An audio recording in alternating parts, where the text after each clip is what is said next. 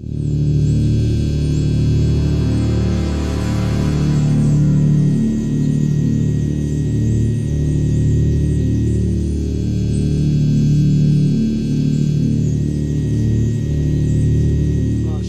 and welcome to another installment of Apostle GMS giving all praises to Yahweh B'Shem Yahweh Shai. Today's topic is going to be entitled, well, this is going to be an ongoing thing on the Gentiles versus the Gentiles. And the subtopic is going to be Cornelius and the Israelite foreigners. So go ahead. This is from the Zondervan Compact Bible Dictionary.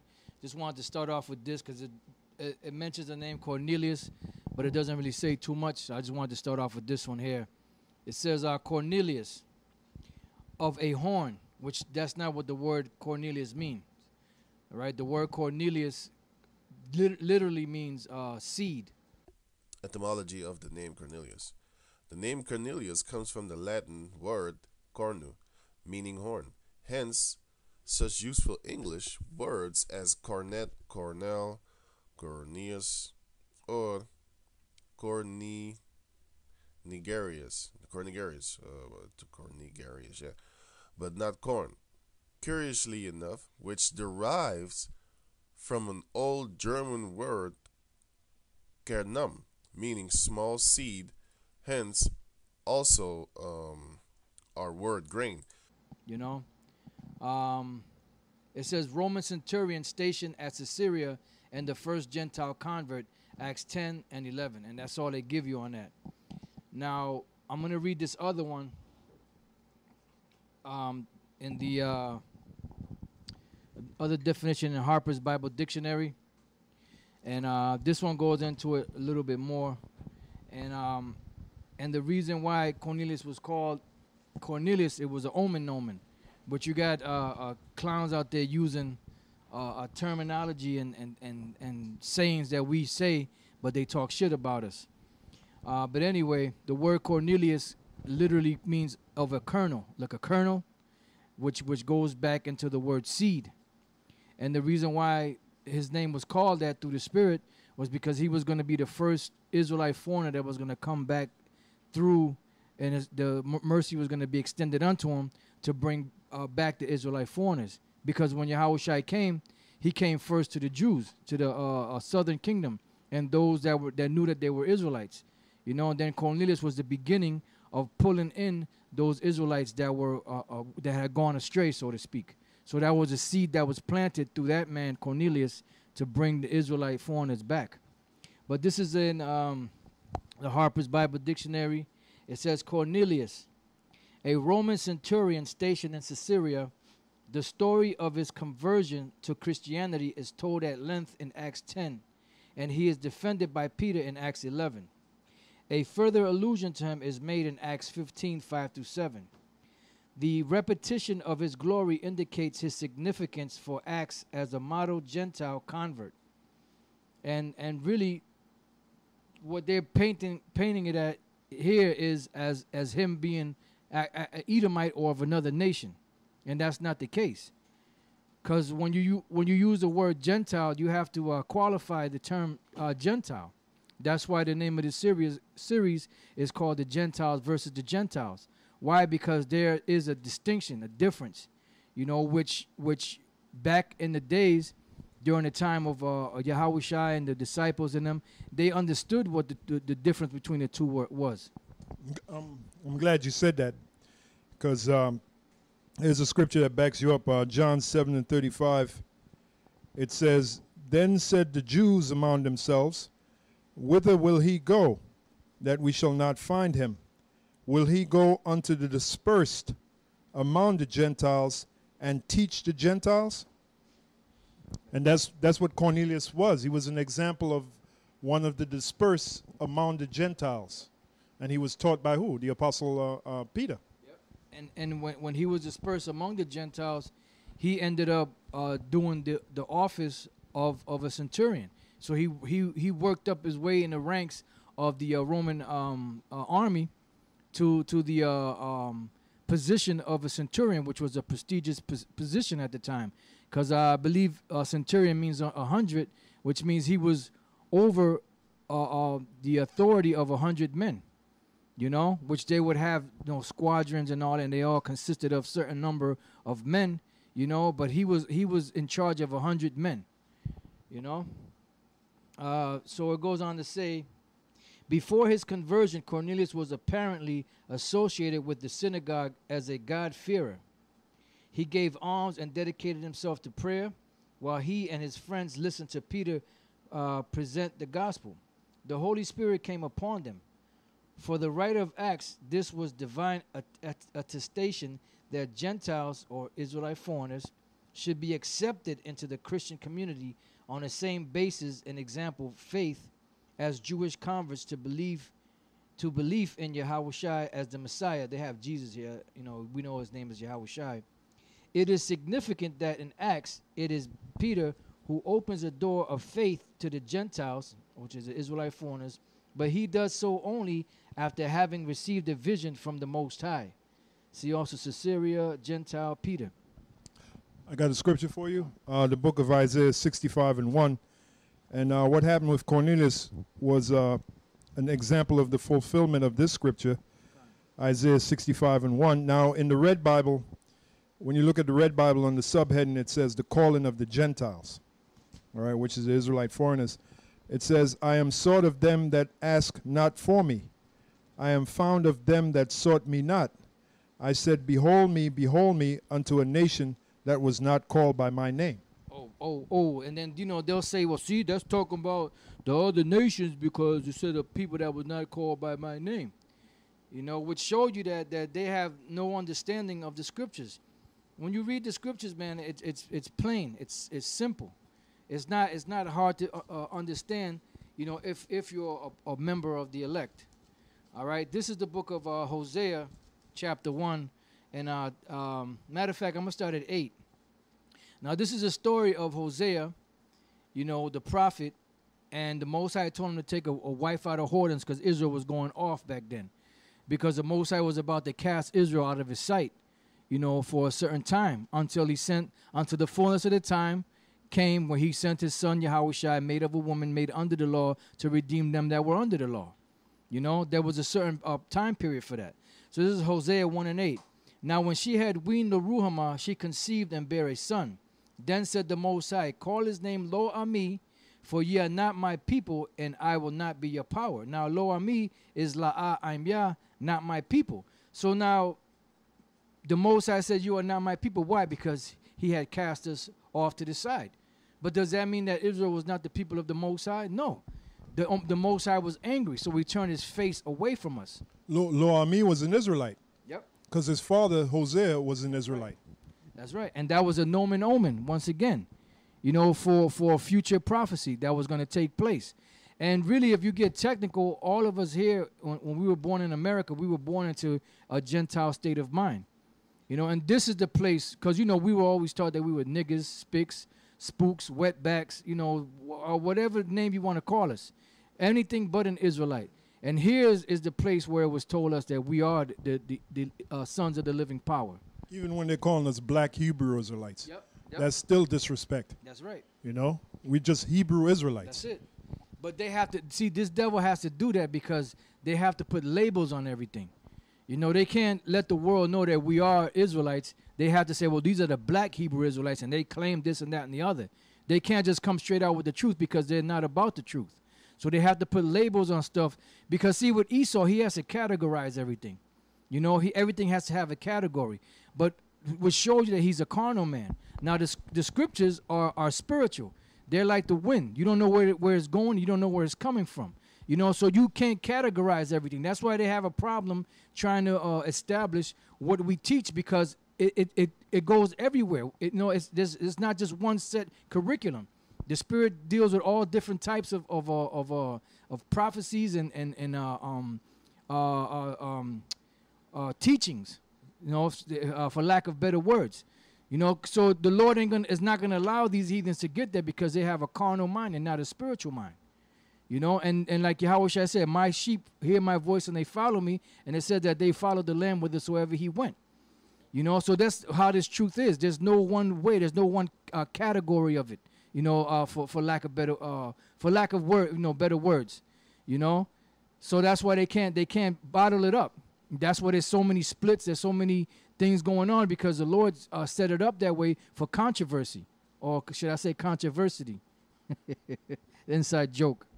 All right. So it says, "Yet the number of the children of Israel shall be as the sand of the sea, which cannot be measured nor numbered. And it shall come to pass that in the place where it was said unto them, you are not my people, you know, there it shall be said unto them, ye are the sons of the living power."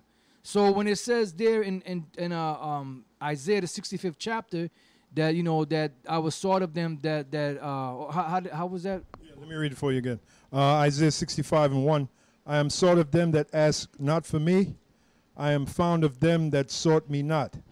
I said, behold me, unto a nation not called by my name. Right. So now, at this particular time in the fight, you know, this is where the Lord is bringing back the Israelites to their nationality. Read that verse again, Ak. Isaiah 65:1. Yeah. Isaiah 65:1. I am sought of them that ask not for me. I am found of them that sought me not. I said, behold me, unto a nation that was not called by my name. Behold me unto a nation that was not called by my name, meaning the Israelite foreigners. Because at one time they knew the Most High, then they lost the name, lost the fact of who they are. So that's why you have this big controversy with this Gentile things, and that's why you have different groups. Like I mentioned, GOCC, they're talking about the Gentiles are going to come in, and the scriptures most of the scriptures that they go into, they don't understand the scriptures on the Gentiles. That's why they teach that Cornelius is an Edomite. So does HODC, because they don't understand how to put these scriptures together, and it's becoming more evident. You can say that GMS is the worst camp out there. You can go ahead and say that, all right? But you watch all the videos, you know. It's being made evidence more and more who the true men of the Most High are. I was going to back up Apostle Tar. He said they say we're the worst camp. Well, we love that. You know, it's a moniker that we wear proudly. If it's so bad, don't watch us no more. Yeah, cut. You know, if you got a trailer, a sitcom, and you get, 13 episodes, you know, they might cut it in 7 episodes because it's a bad series, man. Meaning bad, not good bad, but bad, you know? And so we the ones that's so bad. Why y'all watch us? Why you always bringing our name up? Romans 1:21. This goes up to back up what Apostle Tar said in Isaiah the 65th chapter. This is Romans 1:21. Because that when they knew the Most High, they glorified him not as the Most High. You got to establish who it's talking about. You know, who is this? Yeah, this is talking about the Israelite foreigners. Yeah, in Rome, living in Rome. Yeah. This was a letter the Apostle Paul wrote to the Israelites in Rome. He was talking to them. That's right. It says, because that when they knew the Most High, he's explaining to them the situation of the Gentiles. You know, this is what he's explaining to them about. Because that when they knew the Most High, how did they know the Most High? Back when they were keeping the law, statutes, and commandments in the land of Israel. It said, because that when they knew the Most High, they glorified him not as the Most High, neither were thankful, but became vain in their imaginations, started worshiping different idols, started going off, committing bestiality, being homosexuals, lesbians, and all that, and many other things, adulterers. Oh, they had a saying, when in Rome, do as the Romans do. Yeah. Right? Wasn't that not a saying? Yep. Yeah, that's what them Israelites, they adopted that saying. When we're in Rome, do as the Romans do. It says, because that when they knew the Most High, they glorified him not as the Most High, neither were thankful, but became vain in their imaginations, and their foolish heart was darkened. They became Gentiles. They were cut off. They were shunned. You know, they were abhorred. They were pushed away. You know, they became strange. They became Gentiles. They became foreigners. It says, professing themselves to be wise, they became fools. Why? Because they were equating every worship that you worship to the Most High to those different idols whom they were around. It says, and changed the glory of the incorruptible power into an image made like to corruptible man. And that's what caused them to go away. That's why in the book of 1 Corinthians, the 12th chapter, it tells you that they were carried away by these dumb idols. That's how they became. You were Gentiles, carried away unto these dumb idols, even as you were led. It says, made like to corruptible man, and to birds and four-footed beasts and creeping things, wherefore the Most High also gave them up to uncleanness through the lust of their own hearts, to dishonor their own bodies between themselves. So that's what happened to those Israelite foreigners. Like the statement you mentioned, even as ye were led. Yep. And that takes us back to the history. An example, Antiochus Epiphanes. Remember the decree that he made? Yep. That the Israelites should stop circumcising themselves, circumcising their seed. That's an example of them being led. Going back to Antiochus Epiphanes, Alexander the Creep, you know, Ptolemy. You had Israelites worshiping Ptolemy II as Serapis Christus. You know, those are all examples. That's right. That's right. And that's all, like the scriptures say, that the devising of idols was the beginning of spiritual fornication. This is Psalms chapter 106. And, I mean, there's a lot here, so I just want to jump around. Yeah, I start at 32. They angered him also at the waters of strife, so that it went ill with Moses for their sakes, because they provoked his spirit, so that he spake inadvisedly with his lips. They did not destroy the nations concerning whom the Lord commanded them, but were mingled among the heathen and learned their works. And that's what caused those Israelites to be pulled away. That's why. Why do you think Samaria fell to the Assyrians? How do you think we were able to be brought over into the land of Assyria to serve captivity under the Assyrians? Because Israel was going off, totally going off. It says, but were mingled among the heathen and learned their works, and they served their idols, which were a snare unto them. Because the Lord said, look, if you do it after the manner of these nations, the Lord is going to spew you out of that land the way he spewed out those heathens before you. And that was the criteria. Quick precept for you. The book of Jeremiah 15:1. Then said the Lord unto me, though Moses and Samuel stood before me, yet my mind could not be toward this people. Cast them out of my sight and let them go forth. Cast them out of my sight and let them go forth. So what did the Lord do? He basically spewed Israel out of his face. You know? Yeah, I just went to, and I'm kind of jumping the gun, so to speak. This is Acts 11 chapter, right? Acts the 11th chapter in the first verse, and this is the red Bible, because it got precepts in it. It says, and the apostles and brethren that were in Jerusalem heard that the Gentiles had also received the word of the Most High, because this was after the act of Peter and Cornelius getting together, okay? And then Peter making a statement. Let me find that statement real quick. Okay, this is Acts the 10th chapter. Okay, Acts 10:28. It says, and he said unto them, ye know how that it was an unlawful thing for a man that is a Jew, meaning a proper Jew, meaning circumcised on the 8th day, kept the high, brought up under the law. When they turned 12, they became men. They kept the Passover and so forth, under the exact law of an Israelite, of a Jew, of the tribe of Judah. It says how that it is unlawful thing for a man that is a Jew to keep company or come unto one of another nation. Just like okay, these cats that's in the black conscience community, they're of another nation, even though they're Israelites. So we're not going to hang out with them. That's why we get on Alizé about hanging out with them, man. Chopping it up with them, as so to speak. Because that's nothing but confusion.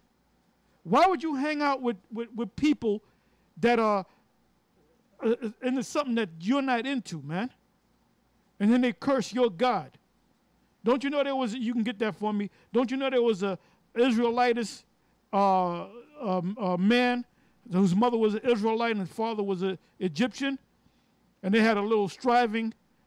This was during the time of the children of Israel coming out of Egypt, and he cursed the Most High. So what they did was they put him in ward. If you can get it, you get it. If not, I'll find it. All right. So what happened was they put him in ward, and then they went and inquired of the Lord as to what they should do to this man. Meaning they went to spiritual men that the Most High talked to these spiritual men and they said, what should we do about this matter? Because this man didn't put no respect on the Most High's name. And that's why Birdman got mad. I understand why he got mad, you know? I mean, somebody don't put respect on my name or whatever. I'm not going to kill the person, but I'm like, look, why don't you put some respect on it, man? Put some respect on it. This man didn't want to put no respect on, that's how you spell it for now. That's how you say it, brother. You know, the credit goes to Birdman. Hey, but anyway, he didn't respect the Most High because he gave him a bad name. He said he blasphemed his name. So what did the Most High tell him to do? He said, kill that guy. And I'm pretty sure at that scene, they were kind of like, they were smart, but they were like, damn, Most High ain't playing, man. Most High said, kill that guy. We're going to have to kill that guy. So why would you hang out with guys, even though they're Israelites? Why would you hang out? There's no way in the hell I'm going to hang out with a dude that calls on the name of Yahweh. There's no way I'm going to hang out with a nigga like that, man. Or Yeshaya. Because that's not the Most High's name. This is Leviticus 24:10. And the son of an Israelitish woman, whose father was an Egyptian, went out among the children of Israel. So what happened was, when they were in Egypt, you had Egyptians or Mizraim, the people of Mizraim, getting with our women. And then you had Israelite men getting with Mizraim women or Egyptian women or Kemet women, man. You know how Jake is, man. And then she had a son by this man. And when they went out into the wilderness, you know, she was an Israelite, so she took her son, which was a heathen, a mamzer, into, can we use that word? Okay, I'm going to look it up, though. But, yeah, to go to the, you're a bastard, yeah, a mamzer, yep. And showing you that she was probably, now the Egyptian, the man either died, you know, it doesn't tell you what happened to the father. He either stayed behind or he was in the Egyptian military and he died, or whatever the case may be. Based on what we're reading, the father wasn't around. All right? So here this Israelite woman took her son, which showing you that the spirit comes from the father. Whatever your father is, that's what you are, okay? It's not how black you are, how so-called white you are. You know, it's the spirit that's in you. So here they are. They went out into the wilderness, or went through the sea, the Suez, that was the Suez Canal, and they went into the wilderness. And this was the beginning of them going into the wilderness. So the first generation was there, and you know, he was so-called hanging out and chilling, chopping it up with other Israelites, and they all knew that the name of the Most High, Yahweh, because Moses done taught them. But before Moses taught them, they knew before that the Most High's name was Yahweh. And the other nations knew that the Most High's name is Yahweh, because you got these guys from the GOCC, and we keep getting on them guys, but that's the spirit on us getting on them, talking about, oh, the reason why we don't use the name Yahweh is because the other nations used it. Well, wait a minute, so big deal. The other nations knew the name. They knew the power of the Most High. It says that the Most High's name is fearful among the heathen, something like that. That's what it says. That's what it says. So like the story of, like I did a little sit down on Balaam and Balak, man, and it said in Numbers 24 that it said the man whose eyes were open said. So what did that mean? What did it mean by his eyes were open? His spiritual eyes were open. In other words, the Most High, gave him intellect. Let him see the future. Then he went and told Balak, the king of Moab, that, look, man, let me tell you something. You're not going to curse these people, but this is what's going to happen to you. He said, these people that you want to curse, at the end of days, they're going to kick your ass. They're going to kick Esau's ass. They're going to kick all these different nations that you see around about you. He said they're going to kick all of their asses. That's what they're going to do. So if the Most High came to them like that and showed a Balaam, a man that was not an Israelite, that said that when he died, that he died and come back as an Israelite, I'm merely paraphrasing. If the Most High came to him, didn't he have to know the Most High's name? Now, I don't tell you that in the scriptures, but the Most High worked with this man. The Most High showed this man something that was going to happen that haven't even happened yet. Yeah. That's going to happen more than 2,000 years in the future. He said, ultimately, this is what these people are going to do to you. They're going to mess you up. And they're going to mess up all the other nations round about you. And then the Canaanites, they spoke, like if you put in Canaanite language or ancient Canaanite language, it's going to be the ancient Hebrew. Because we were from that same region, man. So them Canaanites spoke Hebrew. And then they gave their children Hebrew names. And they knew about Alashadja, and they heard the name Yahweh. So you come on. And then Elder Rakar said, this is going back maybe 7-8 years ago, and he told me that. He said on a video, he said, the reason why the name of the Most High is not Yahweh, Esau the Illuminati put that in there, something to that effect. So when I did my checking, I found out the real name. You ain't find out shit, man. Okay? But anyway, going back to that thing, that shows you the importance of that name, that when this guy didn't put no respect on the Most High's name, that the Most High said, look, kill that little mamzer. That's right. This is back in Leviticus 24:10. In the center of it. It says, and this son of the Israelitish woman and a man of Israel strove together in the camp. So he was fighting with a Jake. And the Israelitish woman's son blasphemed the name of Yahweh and cursed. And they brought him unto Moses, and his mother's name was Shelomith, the daughter of Dibri of the tribe of Dan. And they put him inward, that the mind of Yahweh might be showed them. And Yahweh spake unto Moses, saying, bring forth him that hath cursed without the camp, and let all that heard him lay their hands upon his head, and let all the congregation stone him. And thou shalt speak unto the children of Israel, saying, whosoever curseth his power shall bear his sin. And he that blasphemeth the name of Yahweh, he shall surely be put to death. And all the congregation shall certainly stone him, as well the stranger as he that is born in the land. When he blasphemeth the name of Yahweh, shall he be put to death. So put some spec on the Most High's name. And I think that guy's back. I think I know who he is, too. All right. So, as Pastor Tar went over in the book of Acts 11 chapter, dealing with Cornelius in Acts 10 chapter, where it spoke about there's an unlawful thing that of a man that is a Jew to keep company of one that is of another nation, which Lord's will, we get a chance, we're going to go over that word. But I just want to go here to the book of Habakkuk, because see, that's where the misconception comes. But the Lord set it up that way because the Lord has stumbling blocks, in the scriptures, for those that he doesn't want to get the understanding. Yeah, he said it's a mystery. Yep. What is that, Colossians? Yep. 1 and 27, the mystery that is among the Gentiles, among the Israelite foreigners. That's right. And this is the book of Habakkuk, chapter 1, verse 5. It says, "Behold thee among the heathen, and regard and wonder marvelously."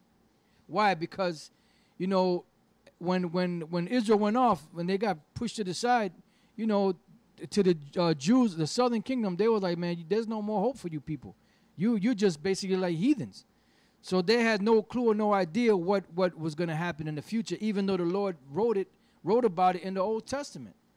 You know, to show you that they're not open. That veil was still over their eyes.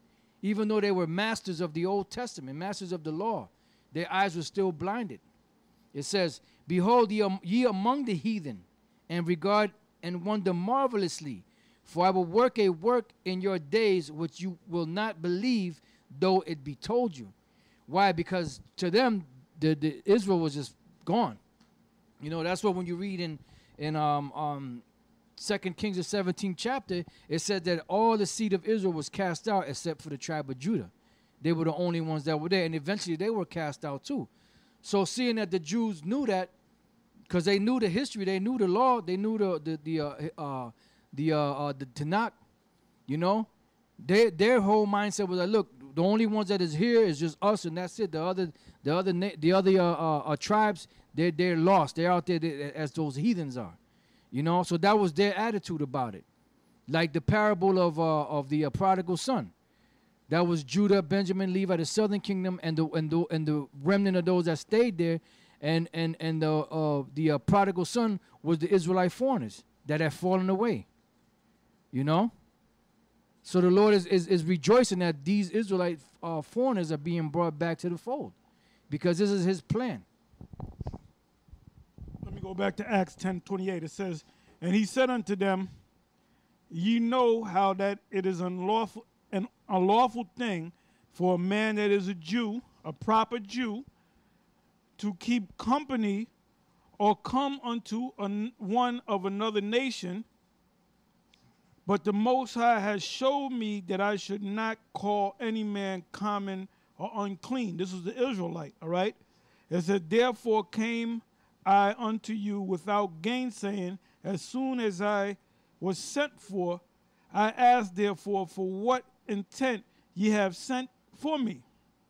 And it says, "And Cornelius said, 4 days ago I was fasting until this hour, and at the 9th hour I prayed in my house, and behold, a man stood before me in bright clothing, and said, Cornelius, thy prayer is heard, and thine alms are had in remembrance in the sight of the Most High." So this guy was this is the most humblest Edomite that ever lived. This dude was so bad, this devil was so bad that he got the Most High to say, damn, I like this Edomite. How stupid can you be? How stupid can you be? How can you be so stupid? That's why people know, even the ones that hate us, they know where the men. Baloo knows where the men of the Lord. Alizé, he knows where the men of the Lord. Okay? All these guys know where the men of the Lord, all right? Because if you're teaching otherwise, from what we're teaching, look, the Most High ain't dealing with you, period, all right? But anyway, now let's go back to the 28th verse, right? It says,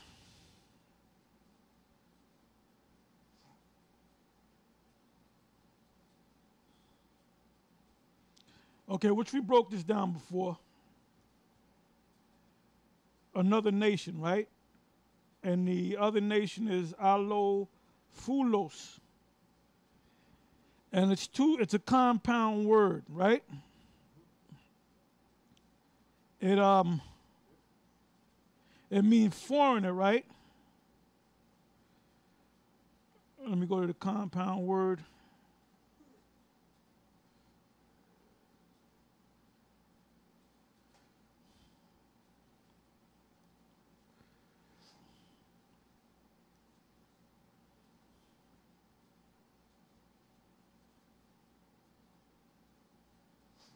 Okay, the second part of the compound word, which is fula, which means a tribe.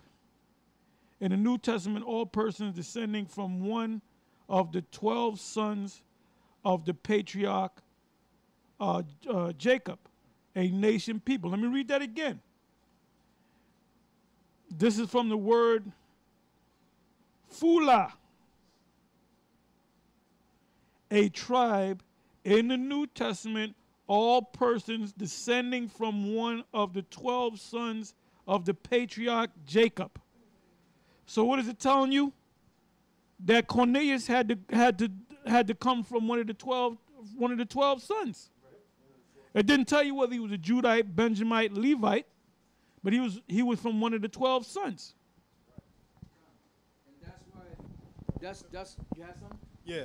The book of James, 1:1. It says, James, the servant of the Heavenly Father and of the Lord Yahushai, to the 12 tribes which are scattered abroad, greeting.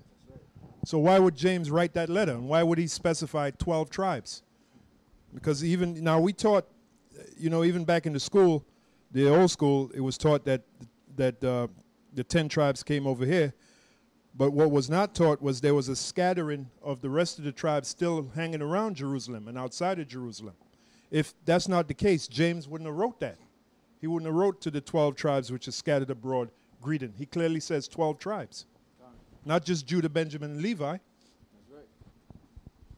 Yeah, and that's why this is written, Isaiah 11 and 13. The envy also of Ephraim shall depart, and the adversaries of Judah shall be cut off. Ephraim shall not envy Judah, and Judah shall not vex Ephraim. Because that's what it was going on. It was a vexation, because the Jews weren't allowing the other Israelites to come into the fold. And what about Anna, the prophetess? Well, she was called a prophetess. Her father was of the what? Of the tribe of Asher. That's located in the book of Luke. All right, so going back to Psalms 106 and 37. Yea, they sacrificed their sons and their daughters unto devils, and shed innocent blood, even the blood of their sons and of their daughters, whom they sacrificed unto the idols of Canaan. And the land was polluted with blood. Thus were they defiled with their own works, and went a-whoring with their own inventions. Therefore was the wrath of the Lord kindled against his people, insomuch that he abhorred his own inheritance. So he avoided his own inheritance. And that's why this is written here in the book of Hosea. Just bear with me 1 second. It's the book of Hosea, the 8th chapter and the 8th verse. And it says, Israel is swallowed up. See, because they became destroyed, destructured. Israel is swallowed up. Now shall they be among the Gentiles as a vessel wherein is no pleasure. Because the Most High wasn't taking pleasure in that vessel anymore, because they became defiled.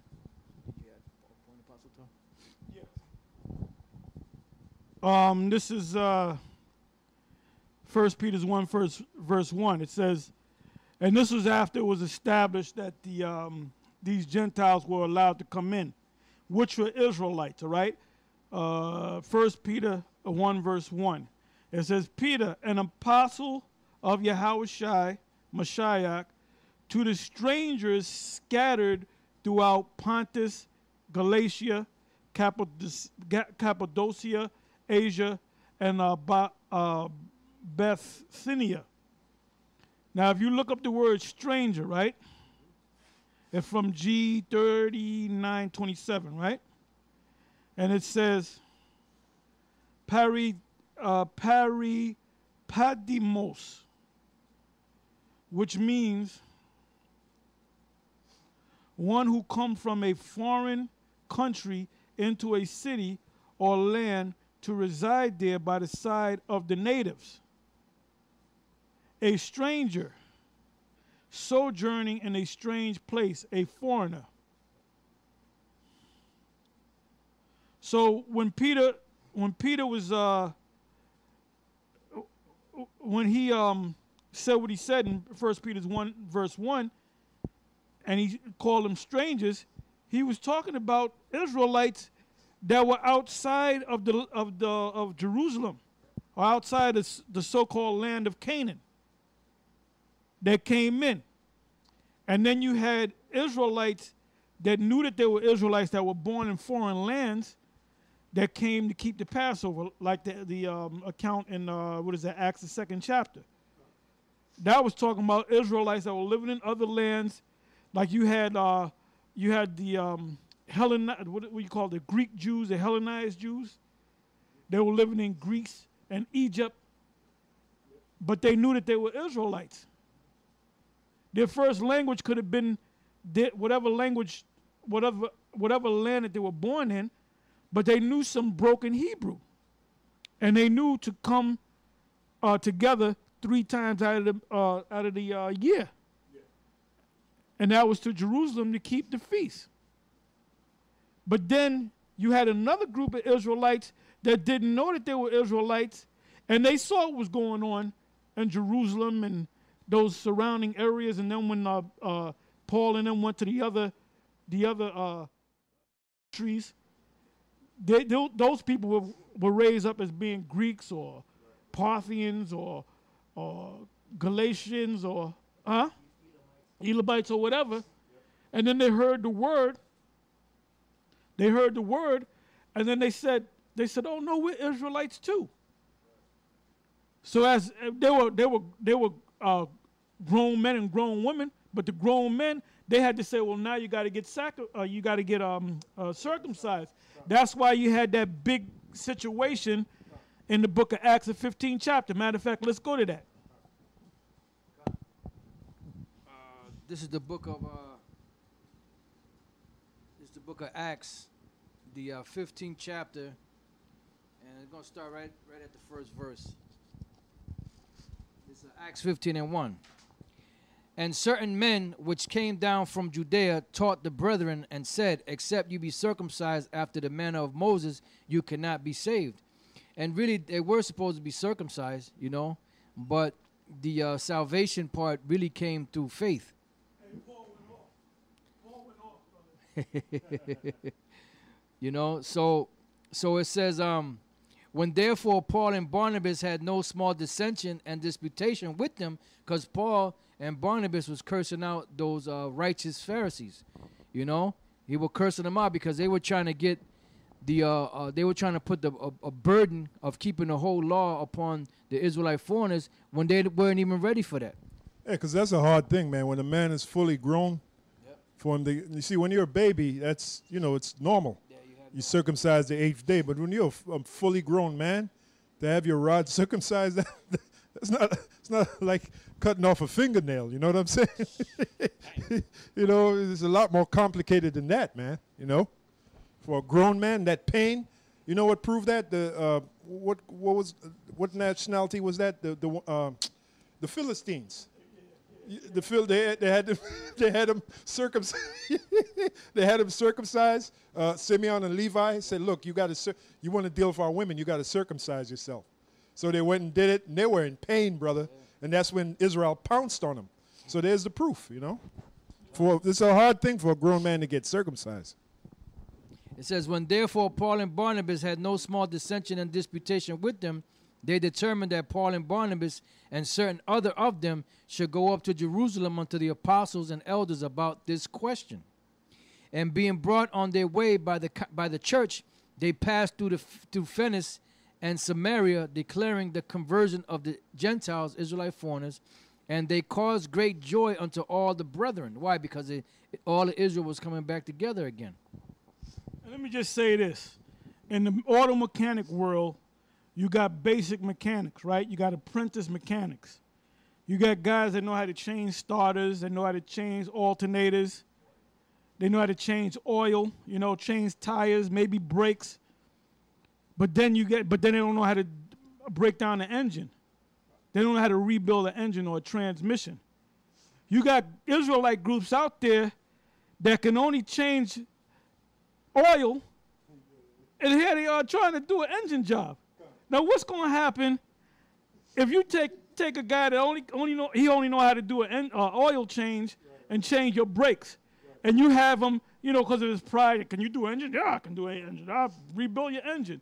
Man, first of all, you ain't gonna get your car for another 2 months, and when you wind up getting it, man, that car ain't gonna start, ain't gonna do a damn thing.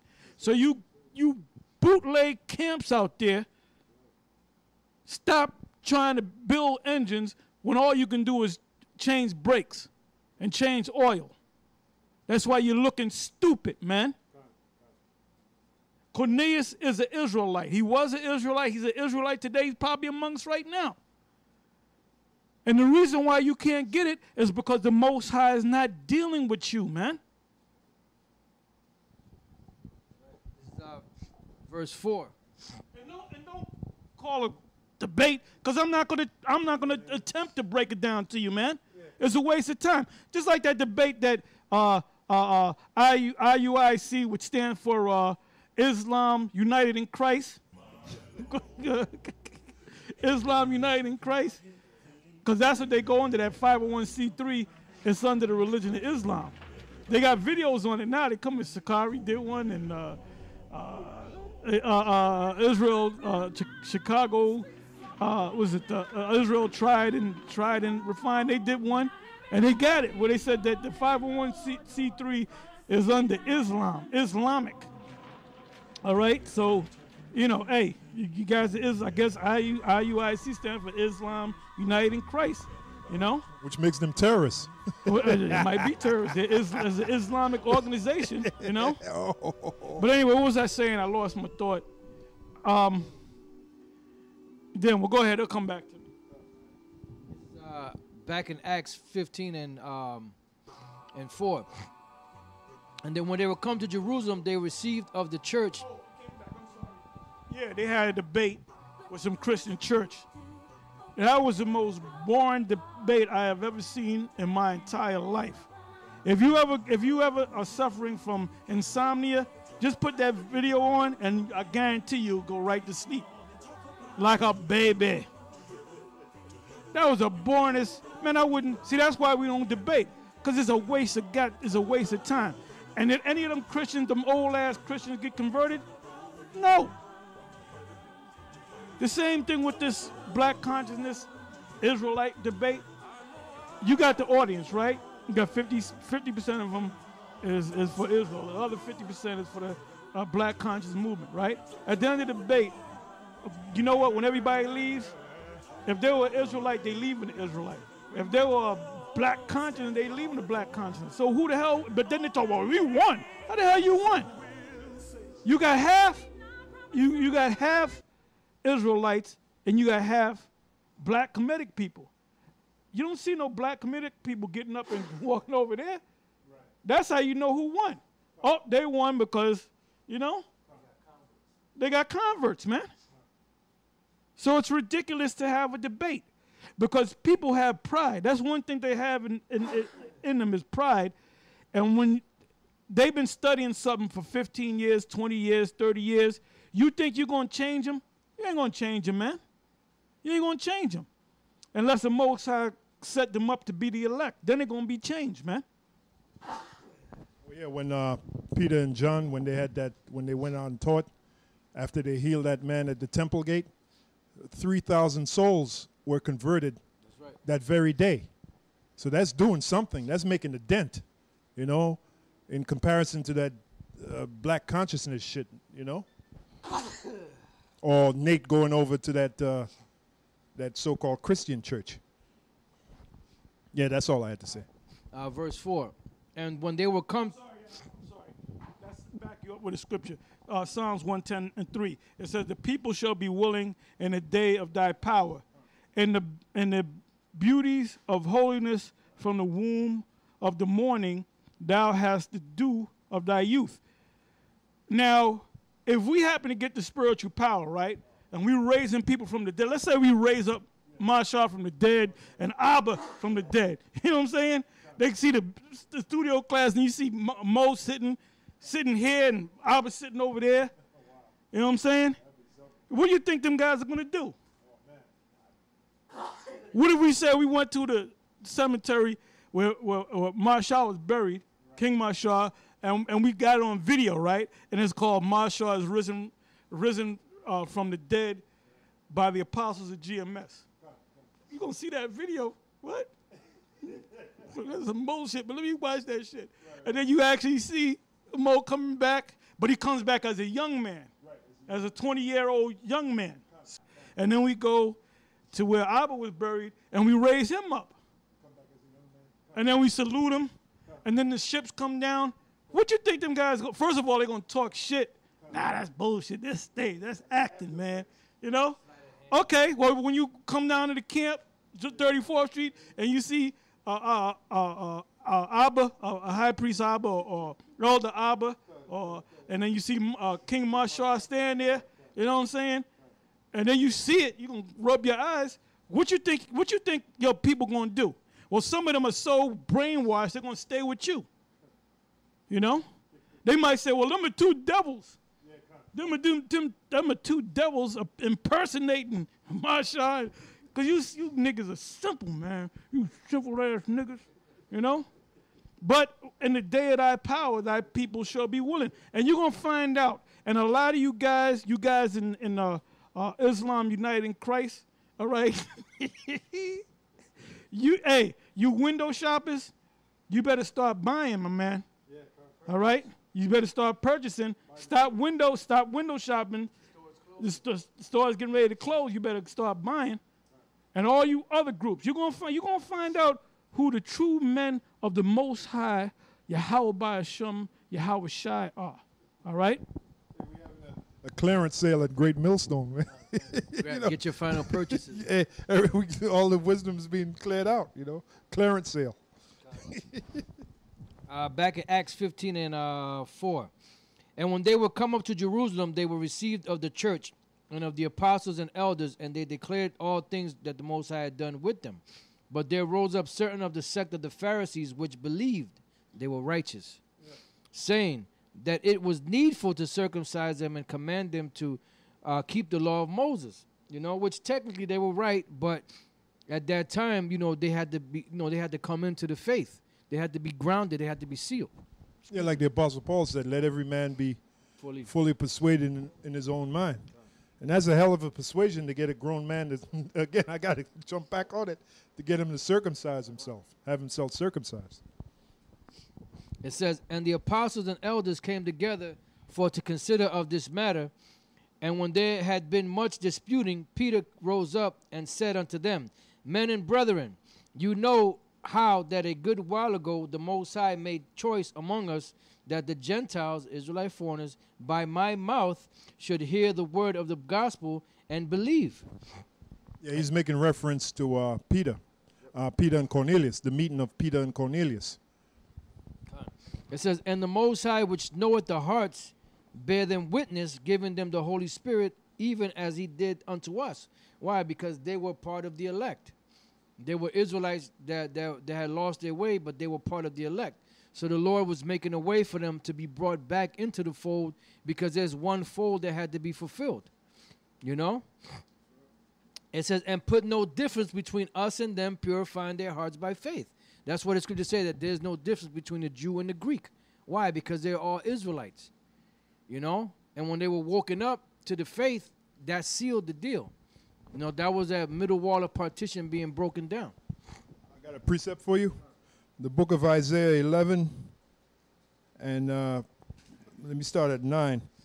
They shall not hurt nor destroy in all my holy mountain, for the earth shall be full of the knowledge of the Lord, as the waters cover the sea.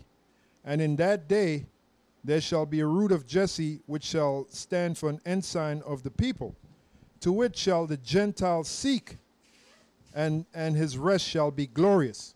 And that was an example of that with Cornelius, Peter and Cornelius, because that ensign was Yahweh Shai. Now, what did Peter teach Cornelius about? He told him about Yahweh Shai.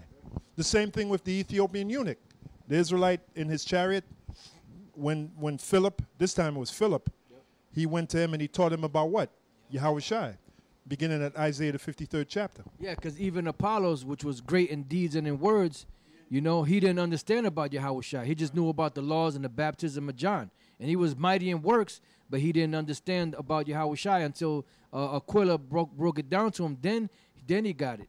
Yeah, Apollos would be like a guy reared up in IUIC until he comes. Then he meets with Paul, the Apostle Paul. Then he would leave IUIC and go to a great millstone. Because he got the way was explained to him more perfectly, you know. Because the IUIC, they're all about, even though they don't fully keep the law, to be justified by the law, they're all about the law, the law, the law. The scriptures say the letter killeth, but the spirit ministereth life, you know. It says, now therefore why tempt ye the Most High to put a yoke upon the neck of the disciples, which neither our fathers nor we were able to bear? You know, and that's the point. And then really the whole thing boils down to grace through Yahweh Shai. You know, because at the end it's not of works, you know, but of him that called, the Most High that calls. You know, it's a gift. So if whoever is to be saved or delivered, it's a gift. It's not how many works you do, but you do the works to show your faith. You know, the scriptures say, give diligence to make thy calling and election sure. You know, that's the reason why the works are done. Yeah, well, the Apostle Paul said, he said, not of works, lest any man should boast. Well, I did more works than you, and blah, blah, blah, blah, you know. And it wasn't about that. That's why the Spirit abounded so heavy in the Apostle Paul, that he did so many more works than anybody else. But still, even at that, he said, look, you know, I did more works abundantly, but still, you know, that doesn't mean anything, you know, because at the end of the day, you're going to be delivered if you're part of the elect, you know. And it ain't about, oh, I did more works than you. Nah, that don't count. The works are done to show your faith in that you believe in Yahweh B'Shem Yahweh Shai by doing the things that they told you to do. It says, verse 11, but we believe that through the grace of our Lord Yahweh Shai, we shall be saved even as they. See, through the grace of Yahweh Shai. Then all the multitude kept silence and gave audience to Barnabas and Paul, declaring what miracles and wonders the Most High had wrought among the Gentiles, Israelite foreigners, by them.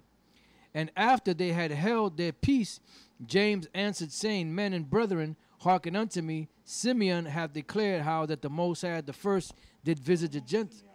That's Peter. Simeon had declared how the Most High at the first did visit the Gentiles, which is the Israelite foreigners. That was through Cornelius, to take out of them a people for his name. Because the only people that the name of the Most High is placed upon are the Israelites. No other people on the planet. I don't give a damn if they stand on their head or not. They'd never received the name of the Most High, Yahweh B'Shem Yahweh Shai. This is Isaiah 63 and 17. O Lord, why hast thou made us to err from thy ways, and harden our heart from thy fear? Return for thy servant's sake the tribes of thine inheritance. Why? Because we were scattered. The people of thy holiness have possessed it but a little while. Our adversaries have trodden down thy sanctuary. We are thine. Thou never bearest rule over them. They were not called by thy name. I got to back you up. Isaiah 40 and 15. Behold, the nations are as a drop of a bucket, and are counted as the small dust of the balance. Behold, he taketh up the isles as a very little thing, and Lebanon is not sufficient to burn, nor the beast thereof sufficient for burnt offering. All nations before him are as nothing, and they are counted to him less than nothing and vanity. Done. All right, so back at Acts 15 and 15. It says, and a matter of fact, I started 14 again. Simeon hath declared how that the Most High at the first did visit the Gentiles, Israelite foreigners, to take out of them a people for his name, and to this agree the words of the prophets as it is written. After this I will return and will build again the tabernacle of David, which is fallen down. Like Elder Apostle Tal said, he was the first to say it. For you to build the tabernacle of David, you have to have all the tribes. Right. You can't just have Judah, Benjamin, and Levi, because in David's court, he had all the tribes. Right. So how can you build the house of David and you just have Judah, Benjamin, and Levi? You got to have all the tribes, man. Yep. And we found out through James that you had the 12 tribes scattered back then. So the remnants of them had to go recover them. That's right. To help start building the tabernacle of David. Come. And I will build again the ruins thereof, and I will set it up, that the residue of men might seek after the Lord, and all the Gentiles upon whom my name is called, saith the Lord, who doeth all these things. Known unto the Most High are all his works from the beginning of the world, because the Most High knows everywhere where there's an Israelite at, no matter what the Israelite looks like, no matter how tall or how short or how fat or how skinny or how black or how white or how whatever color he is or whatever, however hard his eyes be chinky, whatever, he knows who is an Israelite, what spirit is each body is an Israelite and who's not. No matter what he looks like. That's it. He could look like a so-called white man. He could look like a Chinese Jap. The Lord knows what spirit is in that body. That's right. So that cuts anybody that says that we all white people the devil. We don't, because we got quote unquote white people in our camp. Which are Israelites. You know, they just happen to look that way. That's right. That's right. Oh, man, that's heavy, man. What you just read, known unto the Most High are all his works. Con. Yeah, because he created them. From Con. All right, let me go back and read that again. I'll start at 15 again. And to this agree the words of the prophets as it is written. Con. Okay. Okay, matter of fact, I started at 14. It says, Simeon hath declared how the Most High at the first did visit the Gentiles to take out of them a people for his name. And to this agree the words of the prophets as it is written. After this I will return and will build again the tabernacle of David which is fallen down, and I will build again the ruins thereof, and I will set it up that the residue of men might seek after the Lord, and all the Gentiles upon whom my name is called, saith the Lord, who doeth all these things. Known unto the Most High are all his works from the beginning of the world. Now there was another precept. You got something? I got one right now. Now, you know what I noticed? These people that put this red book together, which is Jehovah's Witness, they know the scriptures because you can know by the precepts that they did extensive studies. But anytime it goes to the Gentiles, it says Gentiles, like in the 14th verse, it says Simeon have declared how the Most High at the first did visit the Gentiles to take out of them a people for his name. Now that says a lot in that one verse, but there's no precept. I wonder why. Because they know where it's going to lead to, you know?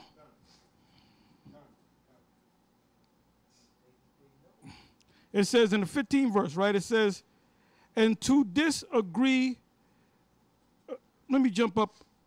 It says, then all the multitude kept silence and gave audience to Barnabas and Paul, declaring what miracles and wonders the Most High had wrought among the Gentiles.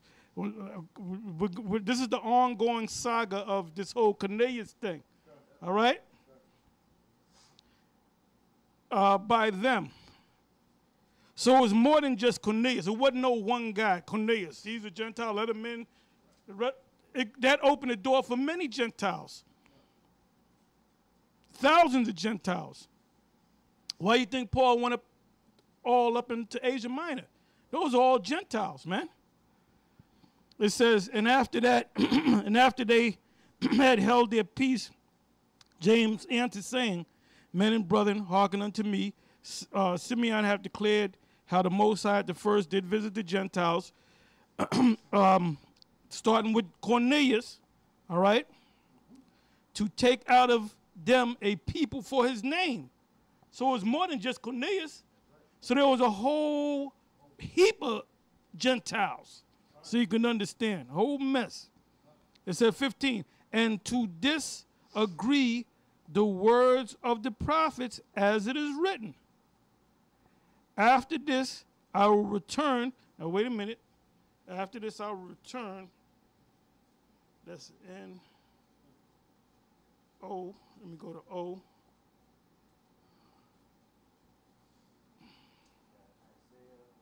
Okay, good. Hold on to all four of them scriptures because we want to read all four of them. But before that, in the 15th verse, it says, and to disagree the words of the prophets as it is written. Now, right there in the 15th verse, It says N. What does N take you back to? Isaiah 11 and 10. So let's go back to it. Isaiah 11 and 10. Okay. This is the book of Isaiah. It's so pretty. It's so pretty.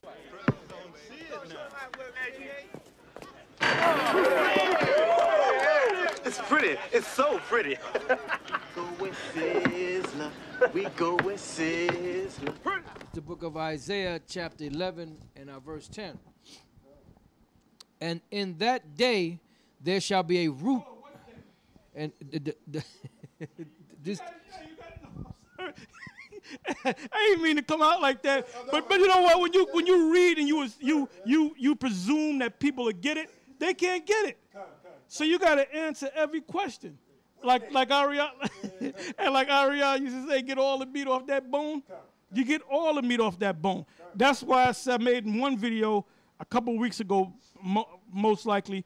I said these guys, these other Israelite groups, they touch the surface, man. They remember. Oh no! In the sit down I did, this live sit down. I said they're in. You got a pool. You got the 2 feet. You got the 3 feet. You got the 2 feet for the babies. You know. And then you got the 5 feet, and then you got the 6 feet part of the pool. If you don't know how to swim and you're 5'2", guess what? You're gonna drown. And they said this nigga drowned in 6 feet of water. What's up with him? Well, he didn't know how to drown. He might as well have been in the 6 feet or the 12 feet. He gonna drown any goddamn way, right? Yeah. Well, his ass was supposed to be in the 2 feet and the 3 feet with the kiddies. Because a lot you got people in pools that won't go in the 12 feet, man, because they'll drown unless they know how to swim. All right. So it's the same thing with this truth. You check out a lot of these different camps. And they're on different levels. Some are deeper than others. Like ISUPK, they're in the 2 feet. Them are basic Israelites, man. Them guys hit them basic scriptures. There's nothing deep about them, you know. Hey, if we ever went down to one of them camps, man, like to Harlem, they'll shit in their pants, man. Their knees will start knocking and all that. Because we're going to ask some questions, and that happened with Pashai. He went down to D.C., and he would put his hands up, and they acted like they didn't see him. Because none of them guys, there's a couple of them that are kind of somewhat deep, but them guys, well, when I say deep, maybe 4 feet of water. ISUPK, they're either in 2 feet of water or 4 feet of water. They ain't in no 6 feet, and they damn sure ain't diving off the diving board, man. All right? Yeah. All right, go ahead.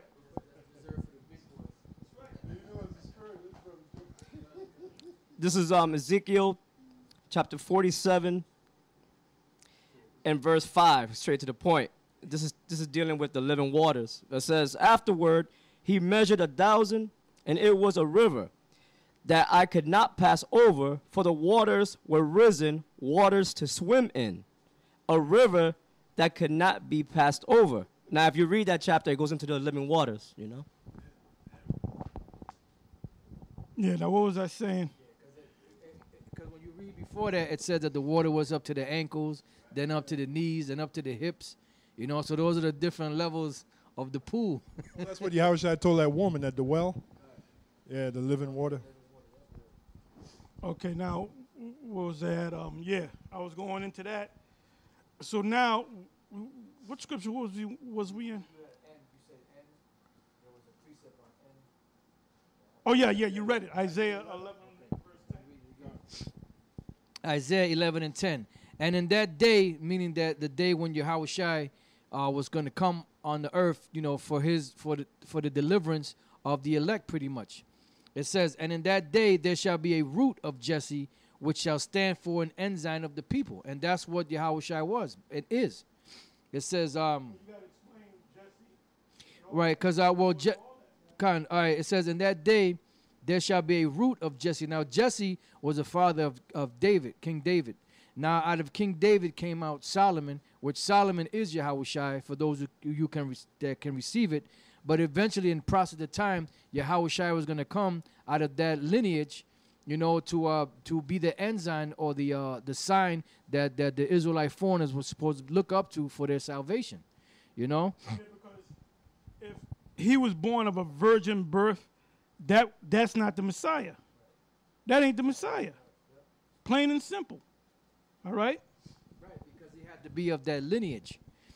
So the Most High is specific.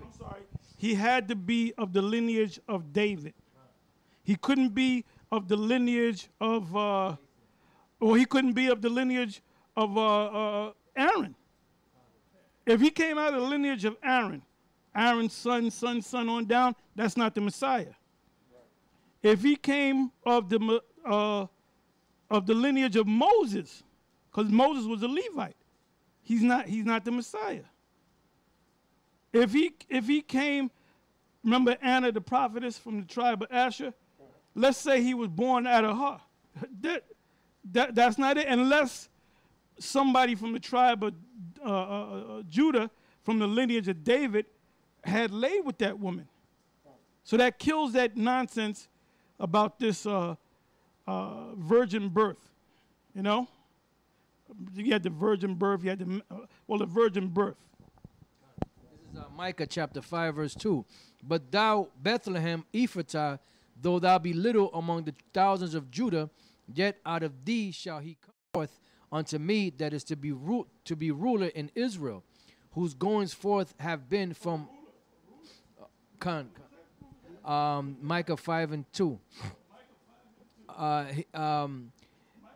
Yet out of thee shall he come forth unto me that is to be ruler in Israel, whose goings forth have been from of old, from everlasting.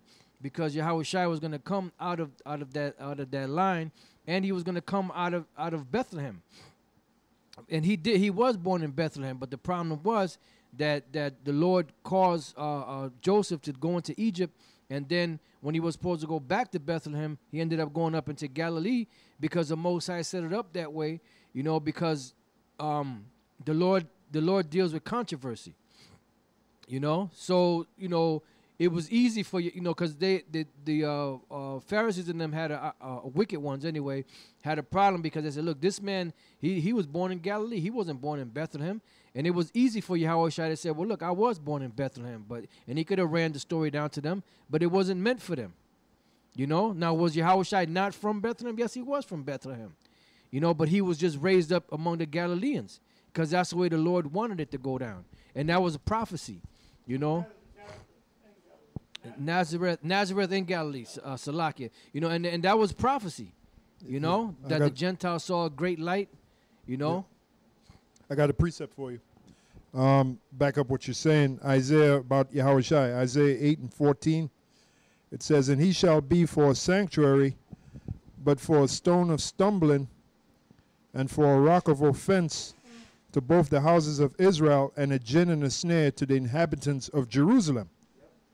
And many among them shall stumble, as they stumbled at that scripture, right? And fall, and be broken, and be snared, and be taken.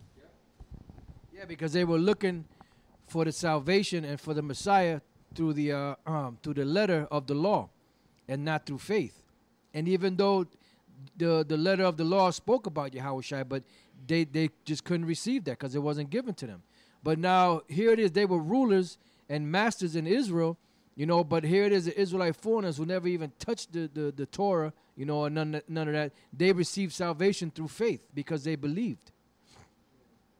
All right, so going back to Isaiah 11 and 10, it says, and in that day there shall be a root of Jesse, which shall stand for an ensign of the people. To it shall the Gentiles seek, and his rest shall be glorious. Why? Because the kingdom is going to be glorious. But the Lord has to gather his elect, and then when the elect are gathered, then the end shall come, when this word is preached throughout the four corners of the earth and the elect are sealed, and these prophecies are sealed, then the end is going to come. It says, and it shall come to pass in that day that the Lord shall set his hand again the second time to recover the remnant of his people, which shall be left from Assyria and from Egypt and from Pathros and from Cush and from Elam and from Shinar and from Hamath and from the islands of the sea. And he shall set up an ensign for the nations, and shall assemble the outcasts of Israel and gather together the dispersed of Judah from the four corners of the earth. You know? You have something? Yeah, I got a precept for you. The last statement you made about the Israelite foreigners getting it through faith. Con. The book of Romans, the 9th chapter and the 30th verse. What shall we say then? That the Gentiles, you know, and you can interpret it, that the Gentiles which followed not after righteousness have attained to righteousness, even the righteousness which is of faith. Yep. But Israel, which followed after the law of righteousness, have not attained to the law of righteousness. Wherefore? Because they sought it not by faith, but as it were by the works of the law. Right, and that's not the way it was coming. Because the Lord already set up the criteria. What was the criteria? Through Abraham. Abraham believed, and therefore it was appointed unto him or accounted unto him for righteousness. You know, so that was the standard that the Lord set up. Yeah, it says, wherefore, because they sought it not by faith. When it says Israel, talking about them Jews. Yep. But as it were by the works of the law. And that's a cut to IUIC. Yep. They think they're going to find salvation by the works of the law. And they can't. And they don't keep the law. Yeah, thank you, brother. You know, they got this bragging and boasting about the law. They don't even keep the law. Or one of their students got hammered by what's his name? Yep. The great Alizé. Yep. The great Alazar. And the dude had, his face was totally shaved, and he had a big bush underneath his neck, right under here. He just had a bush of hair under here, and the rest of his face was shaven. I'm like, what's the sense? You know, what's the sense? You know, here it is, you can have that bit of hair right here, but then not on the rest of your face. That should look crazy, man. Wherefore, because they sought it not by faith, but as it were by the works of the law. For they stumbled at that stumbling stone. Well, they are Islam United in Christ, right? Well, there you Because he go. looked like a dude named Mustafa, or so, you know, like his That name was- should be Mustafa or Ahmed or Muhammad. 'Cause, yeah, that's what them Muslims. That's how they some of them shave off their mustache. Oh, yeah, And some of them shave off, you know. Yeah, why don't them guys just wear suits and just shave all, just Con. Yeah. just shave off everything, man, and wear business suits, Yeah. you know? man. Hey, man, them people, that's why we call them guys zombies, man. Con. We don't even really get on them that much, Right. you know? Right. You have more Apostle? Yeah, just one verse left. As it is written, behold, I lay in Zion a stumbling stone. This is why the Apostle Peter congratulated the Apostle Paul, man, on his writings. You read stuff like that, and if you don't have that spirit with you, man, you'd be totally lost. You wouldn't know what the hell that's talking about. And that's why the Apostle Peter said of the Apostle Paul, his writings in which some things are hard to be understood. As it is written, behold, I lay in Zion a stumbling stone and a rock of offense, and whosoever believeth on him shall not be ashamed. That's it. Let's go back to Isaiah. Okay, back to Isaiah 11 and 10 again. Okay. And in that day there shall be a root of Jesse, which shall stand for an ensign of the people. To it shall the Gentiles seek, and his rest shall be glorious. Excuse me. And it shall come to pass, and in that day there shall be a root of Jesse, which shall stand for an ensign of the people. To it shall the Gentiles seek, and his rest shall be glorious. The Gentiles are the Israelite foreigners, because they're going to be seeking to Yahweh Shai. You know, they didn't have the understanding of all, you know, the law, statutes, and commandments back then. The standard was going to be Yahweh Shai. That was how they were going to receive their salvation. Let me say this. When you read these prophecies, the prophets didn't always understand what these prophecies that they were prophesying, but it was already set up in the spirit that Israel's going to be scattered. Israel's going to be scattered. You're going to have a great number of Israelites that's going to lose their religion, so to speak, meaning not know what nationality they are. And that ultimately happened to all of us. That ultimately happened to all of us, where we all the tribes so-called lost who we were. So we had to get it back by a miracle, by the fact that the Most High put the Spirit on men to teach other men, and they went out on the highways and the byways and ultimately used YouTube and the web to wake up these people. Yeah, and that's what's happening right now, right? And this thing is like wildfire, man. This thing is like wildfire.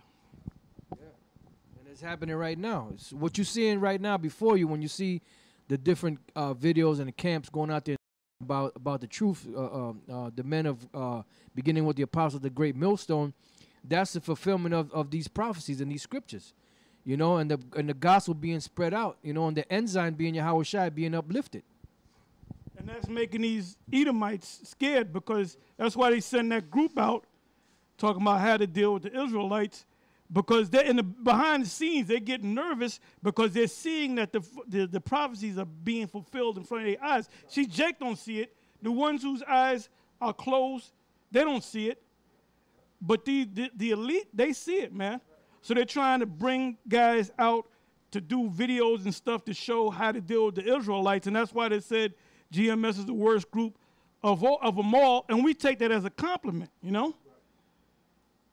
That's why you went to GOCC, because they're open to Gentiles, meaning other nations, which simply prove that they don't know the scriptures, man.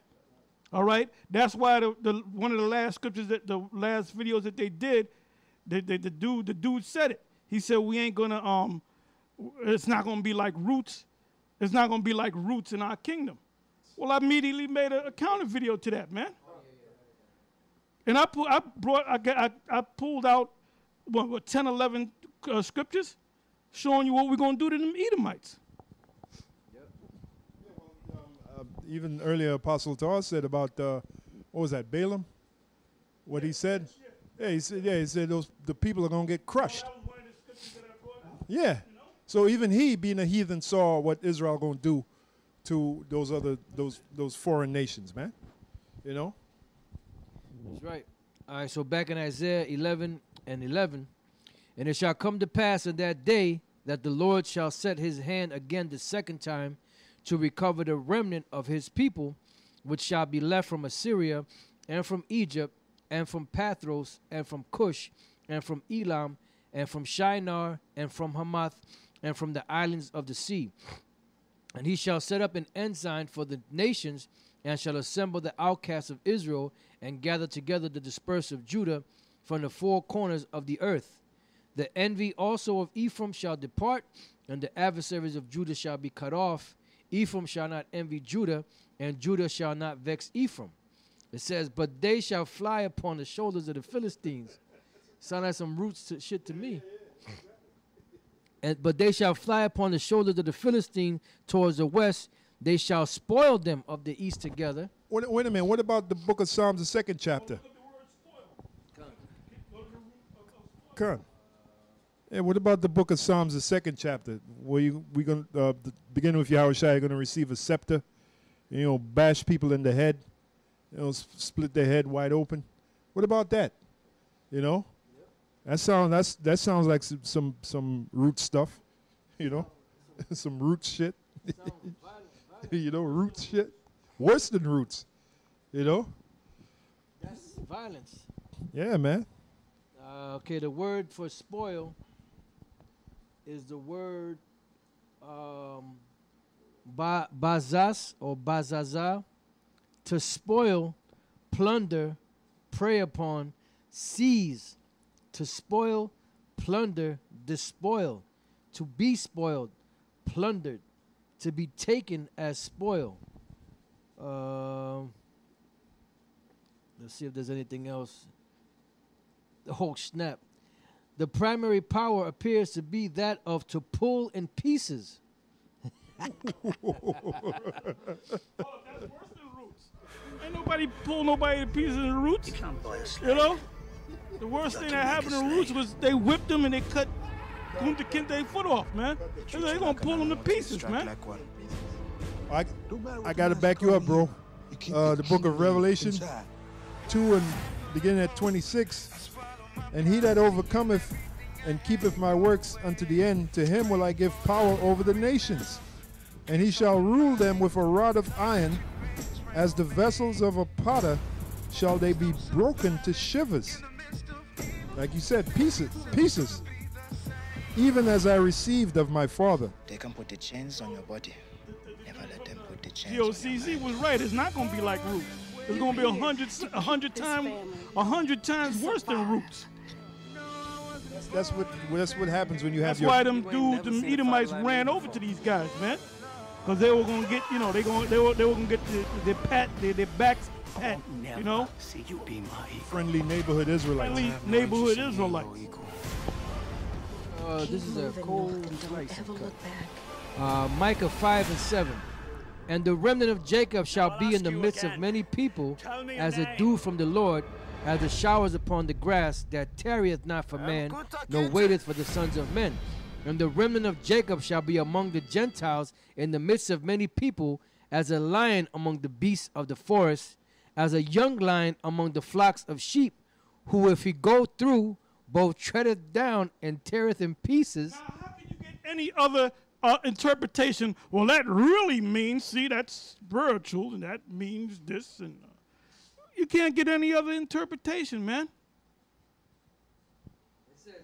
Who if he go through, both treadeth down and teareth in pieces, and none can deliver. I got a precept for Hey, you. that means you can't call 911, because 911 gonna be looking to save their own ass, man. That's right. This is the book. Can I, one more verse, Babakosha? It says, thine hand shall be lifted up upon thine adversaries, and all thine enemies shall be cut off. And see, just like the weatherman, you watch the weatherman, right? Whatever your favorite weatherman is, right? Let's say it's gonna rain 3 days straight. Can you get mad at the weatherman? No. You a damn fool if you get mad at the weatherman. All he's doing is giving you the forecast of what the weather's gonna be. He said for the next 3 days it's gonna be rain, but on that fourth day, Thursday or whatever, the sun's gonna come out. But we gotta deal with that rain first. You can't get mad at the weatherman. All he's doing is forecasting the weather. All right? The same thing with us. We're forecasting what's gonna happen. That's why we're known as prophets. We're forecasting as to what's gonna happen. So why get mad at us? All we're doing is we're giving you the message, man. Now, if we change it and we say, yeah, Edomites can make it, and this, that, and the other, you still gonna get jacked up. But you're gonna be thinking everything's gonna be all right until your ass until that thing takes place, and then you're gonna be looking at me like you lied to me. Well, first of all, you're supposed to say, look, GMS, we love them guys. All of you, Edomites, Moabites, all of you, supposed to say we love them guys because they told us the truth. Right. Well, it tells you in Jeremiah 1 that the Most High set up Jeremiah to be a prophet unto the nations, man. I got a precept, the book of Jeremiah 51 and 19. The portion of Jacob is not like them, for he is the former of all things, and Israel is the rod of his inheritance.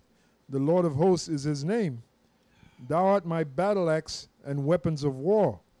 For with thee will I break in pieces the nations. That sounds worse than Roots. Break in pieces. Break in pieces. And with thee will I destroy kingdoms. And with thee will I break in pieces the horse and his rider. And with thee will I break in pieces the chariot and his rider. With thee also will I break in pieces man and woman. And with thee will I break in pieces old and young. Oh, and by the way, Cornelius is going to be on that side. He's going to be on the side of Jacob. Con. He's going to be doing the breaking in pieces. Pieces. Breaking bad. Breaking bad, right? And with thee will I break in pieces old and young. That sounds worse than Roots. And with thee will I break in pieces the young man and the maid. I will also break in pieces with thee the shepherd and his flock. And with thee will I break in pieces the husbandman and his yoke of oxen. And with thee will I break in pieces captains and rulers. So, I got a scripture right here.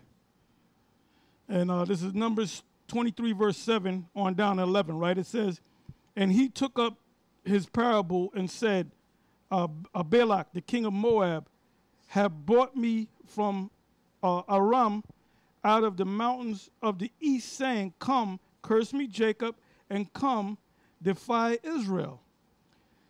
How shall I curse whom the Most High have not cursed? So this king of Balak gave him a lot of riches to do this. And he's saying, and he was going to do it too. And the Most High did slap him, buffer him up, you know? And he said, then he came to his senses, and he said, well, look. He said, you can't curse these people. These are the Most High's people. It says, or how shall I defy whom the Most High have not defied? A ninth verse. For from the top of the rocks I see him, and from the hills I behold him. Lo, the people, meaning Israelites, shall dwell alone and shall not be recognized among the nations. That's why you got that group. You got a lot of groups coming against us. These guys are going around saying that they're the lost children of Israel, when we know that the children of Israel is scattered there in the land of Israel, and they're in the people of I'm thinking of a group. The Filipinos, they're the Israelites, and then you got Israelites that live in the Himalaya mountains. You know, this the one guy, the naked prophet. He did a thing, and I'm looking at. He said, "We're going to break down the 12 tribes of Israel." Right, man? He ain't come nowhere near the 12. He was all up in the Himalayan mountains. He was in Cambodia. Yeah, that's the tribe of Benjamin. I said, this is some old bullshit, man. I remember when that came out, and I wanted to go down there. That's at A&E, but you can't find it. I wanted to go down there and confront that guy, spiritually, of course, about this thing, you know? The naked prophet. What the hell? Hey, pull him up, man. Let me see what he's been doing with his life. Yeah, the naked prophet. And people are actually Cambodians, Benjaminites, and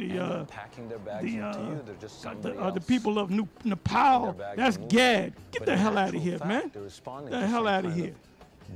It says 29th verse, for from the top of the rocks I see him, and from the hills I behold him. Lo, the people Israel shall dwell alone, and shall not be reckoned among the nations. So they're not recognizing this, man. As a matter of fact, they set up certain guys that are scholars and Bible historians telling you who the tribes of Israel are, and that's BS. It says, 10th verse, who can count the dust of Jacob and the number of the fourth part of Israel? And one of the reasons why the king of Moab wanted them cursed, because when they came out of Egypt, they were so big that everybody in that region, that area, knew about them. There had to be millions of people. Because when you go to Deuteronomy, the 2nd chapter, it said that when they walked on the top of that cliff where Esau was, it said that Esau was afraid of them. Somebody get that and hold that on deck. It says, who can count the dust? Y'all got it? Who can count the dust of Jacob and the number of the fourth part of Israel? Meaning if you 25% of Israel, you can't even count them. They're so big that they're among every nation. You got Israel, like we said earlier in the show. You got Israelites. You know how many millions of Israelites is living down there in Cambodia? Well, maybe the dude was right. The Cambodians, you might be right. You know? Hey, down there in Cambodia, Mongolia, Russia, China, Japan. And you got this one guy, he was a star baseball player, and you can clearly see he looked like everybody's black uncle from down south, but he had Moabite eyes or Japanese eyes. And this guy was a great baseball star, but you can clearly see the man was dark, but he looked like a black Japanese. Well, he was an Israelite, okay? It says, who can count the dust of Jacob and the number of the fourth part of Israel? Let me, this is what he said, this is what Balaam said, because he saw the future of what Israel's going to do and what Israel's going to be. It said, let me die the death of the righteous. So Israel are the righteous. hence the sons of the righteous, or sons of God. It says, and let my last end be like his. It says at the end of this deal, I hope that I can wake up and be an Israelite, which he's not going to be. All right? It says, 11th verse, and Balak said unto Balaam, what hast thou done unto me? I took thee to curse mine enemies, and behold, thou hast blessed them all together. All right? Now I'm going to go from here to, you go ahead and read that. Deuteronomy 2:1. Then we turned and took our journey into the wilderness by the way of the Red Sea, as the Lord spake unto me, and we compassed Mount Seir many days.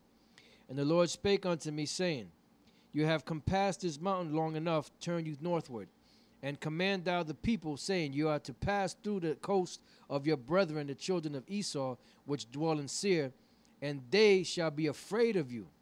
Take good heed unto yourselves, therefore, meddle not with them, for I will not give you of their land, no, not so much as a foot breadth, because I have given Mount Seir unto Esau for a possession. Go ahead and read and break it down. Come.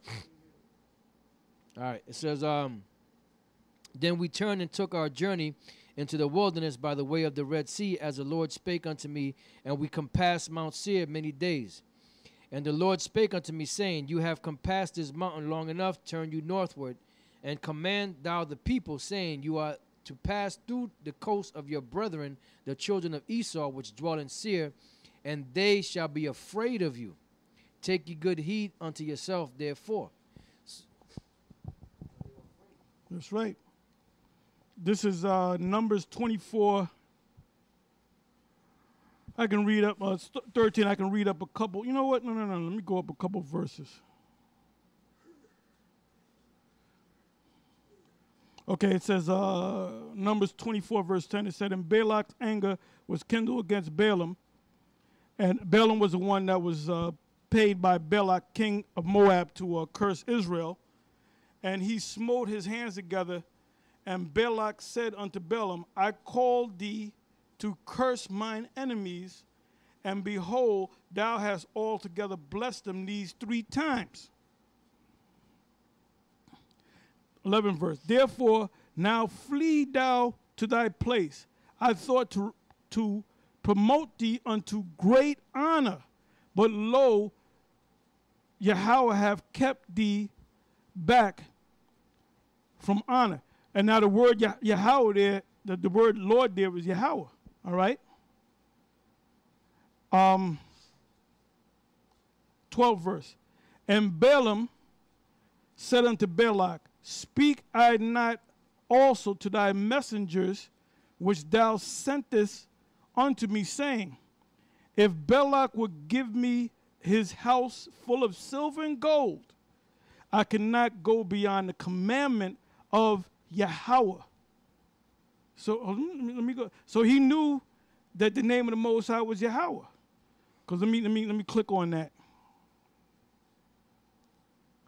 Yep, the word is Yahweh. So he had to said it. He knew his name.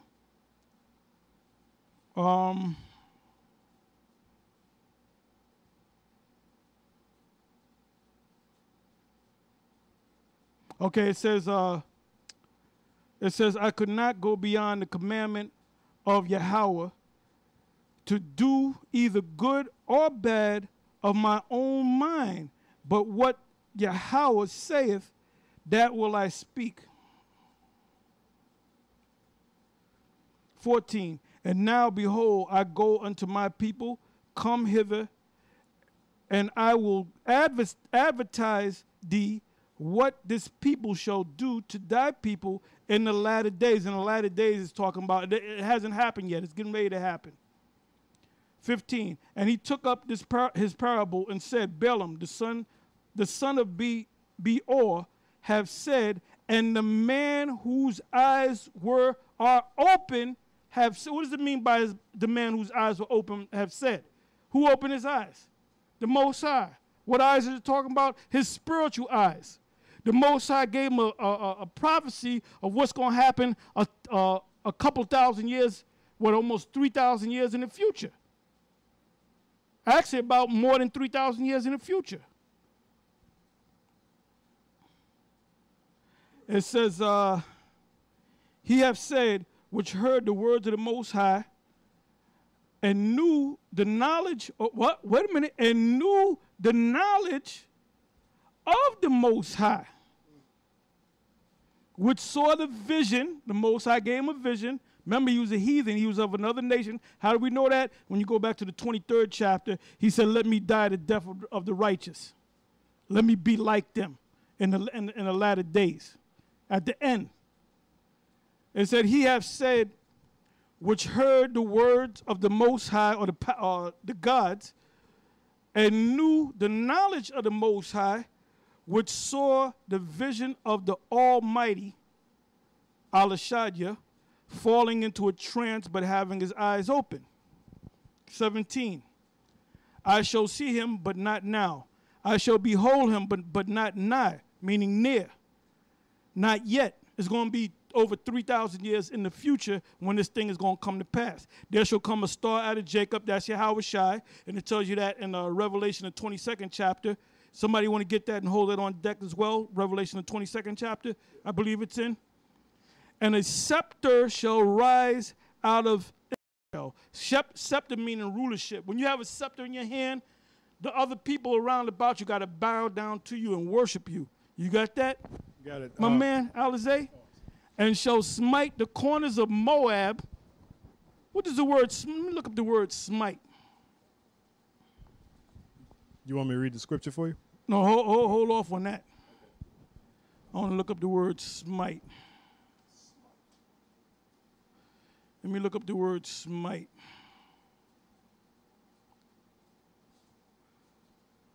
Okay, smite is from the Hebrew word makatazah.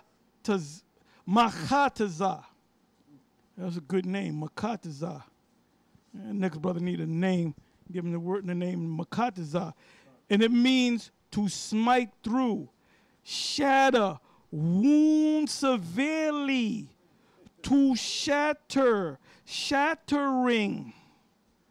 Goes on to say, primitive root, to dash asunder, to crush, like Idak, smash, or violently plunge, figuratively, to subdue or destroy, smite, strike through, wound. So this is what Balaam said, man. And Balaam was nothing but another weatherman, just like us. Okay, where am I at? Okay, I'm going to read that again. 17. I shall see him, but not now. But then again, the Most High turns around when he sees this guy, the righteousness of Cornelius the Edomite. No, I was wrong about these Edomites. Yeah. Which says that if that's the case, that means the Most High ain't perfect. Yeah. That means the Most High's a liar. It says, 17 verse again, Numbers 24:17, right? It says, I shall see him, but not now. I shall behold him, but not nigh, but not near. There shall come a star out of Jacob, which is Yahweh Shai, and a scepter shall rise out of Israel, and shall smite the corners of Moab, and destroy all the children of Seth. All right? Seth goes back to the third son of Adam. So those nations that came at it, because the nations came from Adam, then from Seth. That's what the line went from Adam to Seth, all right? The sons of Cain came from Cain, his son Cain. It says, and Edom shall be a possession. Seir also shall be a possession, and Seir is the place where Edom lived. So we're going to possess Edom. Seir also shall be a possession for his enemies, and Israel shall do valiantly. 19. Out of Jacob shall come he that shall have dominion, rulership, so you got to worship him, and shall destroy him that remaineth of the city. Ultimately, the city is talking about Babylon the Great. And when he looked upon Amalek, he took up, and this is talking about the so-called Jew, because he had Amaleks among Canaan, right?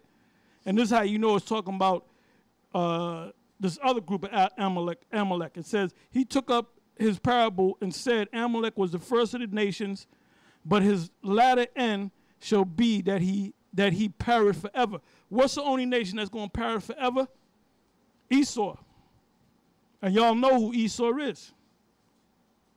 It says, and he looked on the Kenites and took up his parable and said, strong is thy dwelling place, and thou puttest thy nest in a rock. Because before Esau was in Mount Seir, you had the Horites up there, which were Canaanites.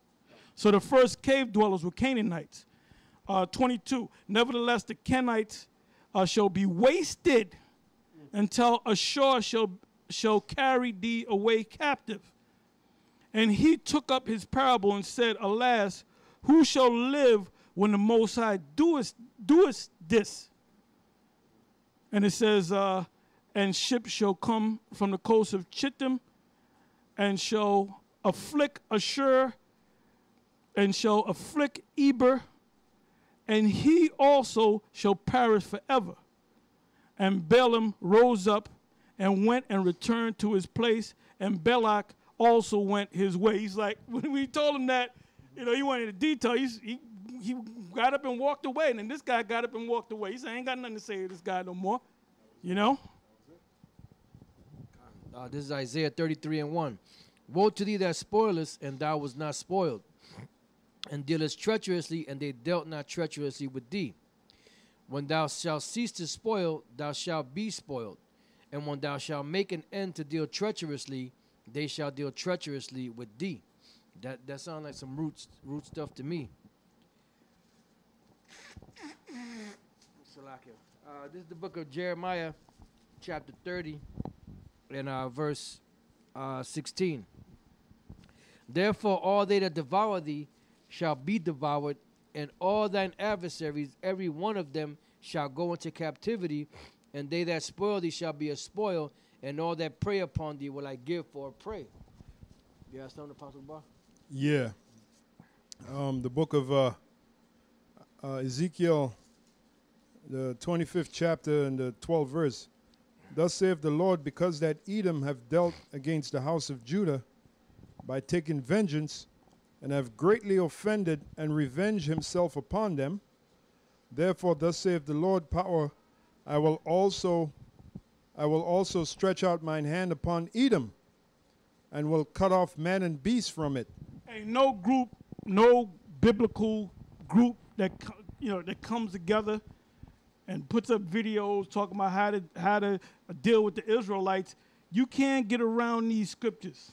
That's right. You cannot get around these scriptures. Remember, we are just spiritual weathermen. We're just giving you the weather. That's it. So why are you getting mad? All you got to do is just to accept it. We had to accept it because Israel was jacking up the prophets and killing them, man.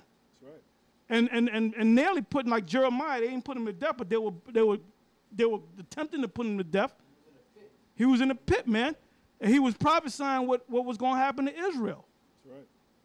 And they got mad, man. So now I can see you Edomites get mad, but guess what? Just like we had to, Jeremiah 49, you know what I want? Yeah, okay. Hey, just like we had to drink of his cup, you got to drink of his cup. It's your turn, my man. You got to deal with it.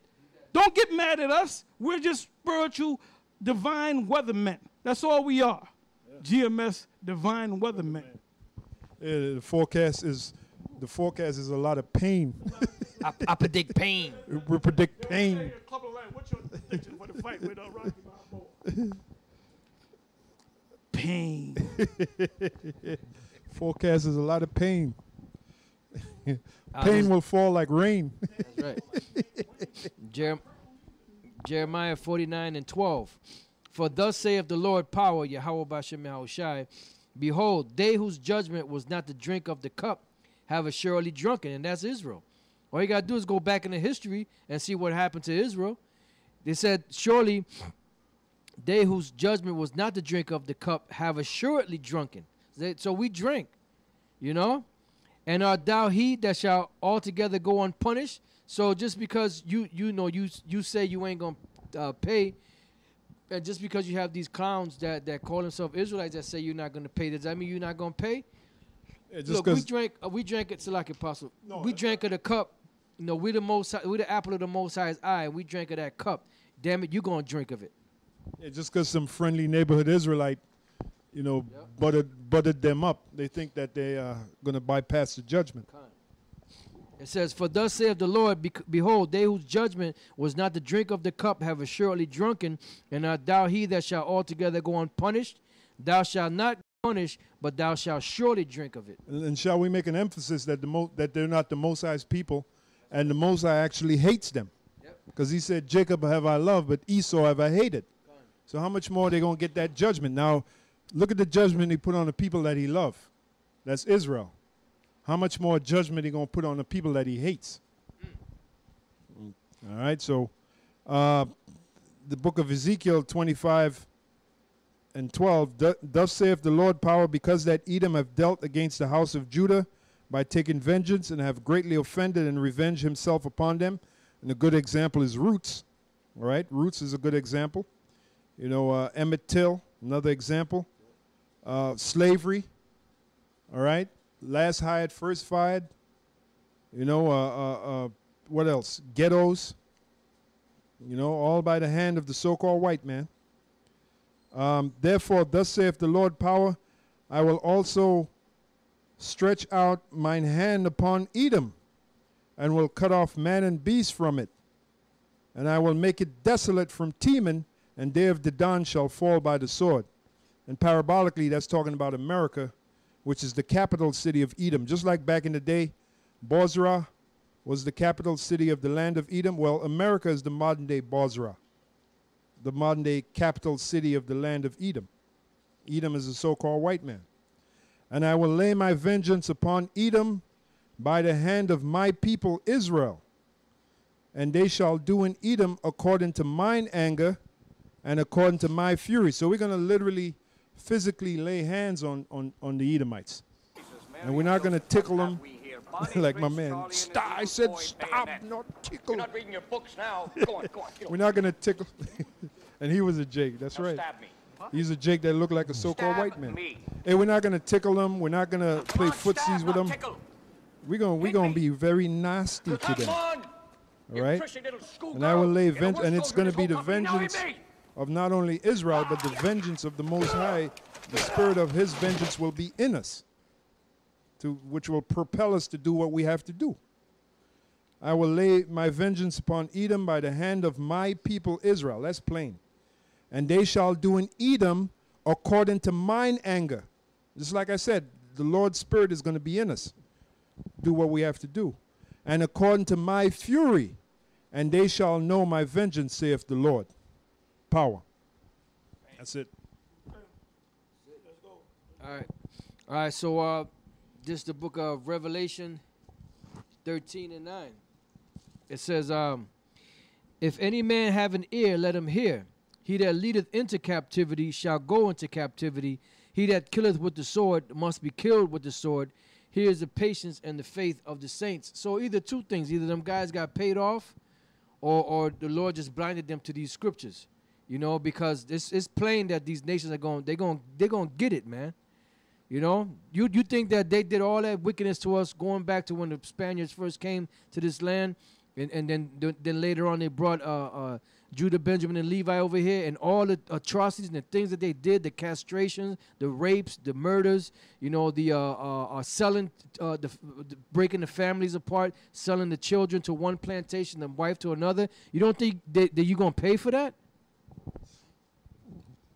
That's why people are finding out who the Most High is dealing with. What camp is the Most High dealing with? The Most High, Yahweh by Hashem Yahweh Shai, is dealing with, from the apostles on down, of GMS. Ariel did a video. I ran into Ariel. Happy to meet him. I still refer to him as High Priest Ariel. The Most High is not dealing with him right now. Most High damn sure ain't dealing with Tazadakia. Most High is not dealing with IUIC. The Most High is not dealing with the GOCC. The Most High is not dealing with the ISUPK, the HODC. The Most High is not dealing with none of them, man. That group of Edomites that get together, how to deal with it. The Most High ain't dealing with them. Most High is only dealing with us. Anyway, Revelation 22, verse 16. And that's why I did the video on the Brexit. None of them other guys did a video on it. They might do it now since they saw it. Oh no, I can show you. You didn't know. You know how to piece that thing together in the spirit. It says, Revelation 22, verse 16. I, Yahushua, has sent mine angel to testify unto you these things in the churches, 7 churches of Asia Minor. I am the root and offspring of David, meaning he came from the line of David, with no, what does he call it, virgin birth? Direct descendant.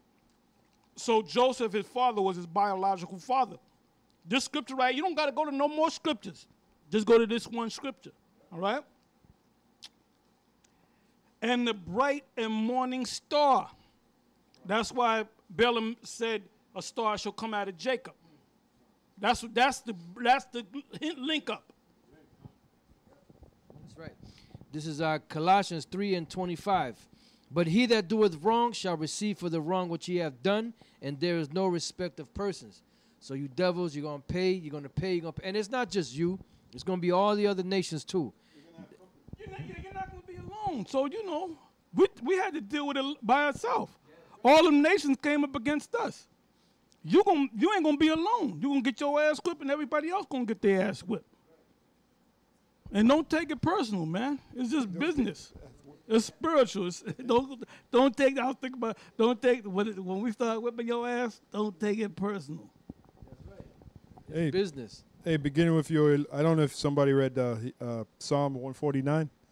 Beginning with beginning with your elites, man. That old toothy bastard, Jacob Rothschild, and Elon Rothschild, who has that. Came out the real reason why they down there in Syria to get that oil. Con. They mentioned Jacob Rothschild, Soros, and who else? I think one of the Rockefellers. So it came out the reason why they went down there and they're trying to get rid of the Assad out of being the number one man. It's gonna come out, man, and the whole world sees it. You know. Yeah, how are the things of Esau searched out? Yep. Obadiah 1 and 6. Quick precept: the book of Isaiah. This is directed to the elites, the Rothschild family, the super rich banking families. They're going to be the first to taste that scepter right across their head, man. Isaiah 24 and 20. The earth shall reel to and fro like a drunkard, and shall be removed like a cottage, and the transgression thereof shall be heavy upon it, and shall fall and not rise again. That's talking about the missiles. That's heavy. That transgression shall be heavy upon it. That's Heavy. why there's so much wickedness going on. And I think it was one of the prophets said, Lord, was you displeased with the trees, and was you displeased with the mountains that you put such a heavy transgression on them? Now, the Lord wasn't displeased with them, yet he put a heavy transgression on them. So how much more the ones he is displeased with? Oh, man, you in trouble. You in trouble. Isaiah 24 and 21. And it shall come to pass in that day that the Lord shall punish the host of the high ones that are on high. And that's you bankers, man. You Rothschilds, you Rockefellers, Gettys, DuPonts, all these top rich banking families, names you don't even hear about, Oppenheimers. But those families are still around. And the kings of the earth upon the earth, and they're all so-called white people, by the way. And they shall be gathered together as prisoners are gathered in the pit. That sounds like roots. And shall be shut up in the prison. And after many days shall they be visited. So they're going to be rounded up, thrown in a pit. And after many days, we, the elect of the nation of Israel, are going to go check them out and see how they're doing. They like to lock people up. Yeah, they like to lock people up. You know, that old toothy bastard Jacob Rothschild, he gets off when he sees Israel locked up. You know? Yeah. Well, he gonna get locked up. All right? Along with his smiling brother Elon Rothschild. Then the moon shall be confounded and the sun ashamed, meaning all your so-called wisdom and understanding, you bankers, you glorifying creating that Federal Reserve. You think you're so smart. You know, you had your flunkies got together in Jekyll Island and all that madness, you know, and you said, yeah, we'll put this thing together and really rake the people good. So you created your Federal Reserve, and by that you think you're God. Well, the scriptures say, then the moon shall be confounded, meaning your wisdom. When the Most High put them missiles on you and them chariots, you're going to see that all that wickedness that you did is not going to amount to nothing. Then the moon shall be confounded and the sun ashamed when the Lord of hosts shall reign in Mount Zion and in Jerusalem before his ancients gloriously. His ancients starting with King, Abba Bivens, King Mashar, Abba Bivens, Elder Yaquab, Elder High Priest Ariah, and men such as that, and then going down, Elder Apostle Tahar and other men, you know, of the elect. Those are the ancients, you know.